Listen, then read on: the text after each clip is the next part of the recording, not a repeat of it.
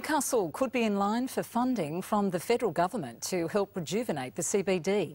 But federal MPs say it's too early to say whether that would include removing the rail line to get GPT's major development through.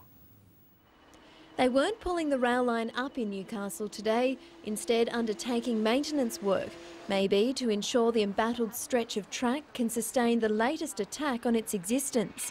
Renowned architectural columnist Elizabeth Farrelly is another person on board the plan to stop the train at Wickham. She says an inner-city transport hub would better connect the CBD with the beach and harbour. And now that Newcastle's focus on industry is changing, it seems to me that's probably a good moment to do what's been talked about for so many decades.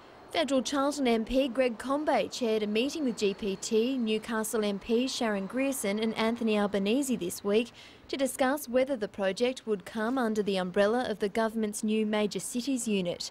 He says government shouldn't be choosing where the track stops. Ultimately, the views of the community about it all, I think, will be the decisive factor.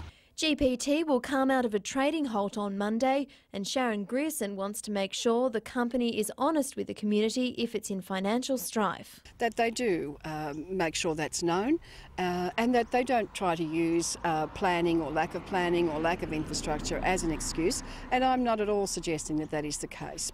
Penny Evans, NBN News.